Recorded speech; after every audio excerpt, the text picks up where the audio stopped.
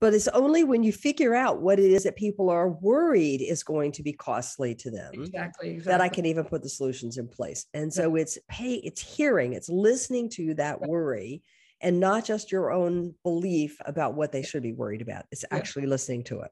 Yes, exactly. Okay. And then I love your fifth one, which is keep the change going, which is so easy to say. But the truth is, no plans are ever 100% baked anyway. None of them. Things come up that we didn't anticipate, or things happen in the world that we didn't anticipate. So that staying attentive and hearing what's working and what's not working, and willingness to shift in the moment, is also another way of getting a lot more people on board with the momentum of the change. Great way to say it. And that's exactly right. When we do change work, and when I do vision and strategy work, when I do anything that's about the future, I always tell people, look, the very best plan that could ever be made is nothing more than a bunch of smart people's best guess. We're making our best guess. So we have to stay attentive to reality to see how that guess is going to turn out.